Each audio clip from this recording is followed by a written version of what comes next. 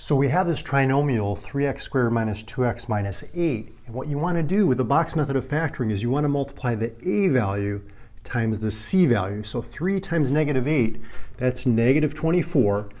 And so we say what two numbers multiply to negative 24, but they have to add to that middle coefficient, that b value, negative 2.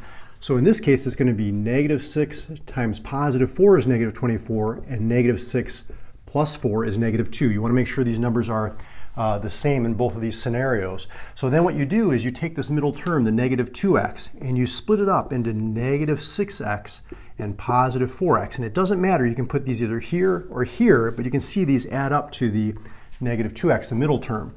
Then you put the first term up here in the upper left-hand corner, and the constant, or this last term over here in the bottom right-hand corner. Then what you do is you look at these rows horizontally and you say to yourself, what's the greatest common factor? What can I divide out of both of these groups? Well, in this case, it's just x. When I divide this by x, I'm left with 3x. Here I'm left with 4.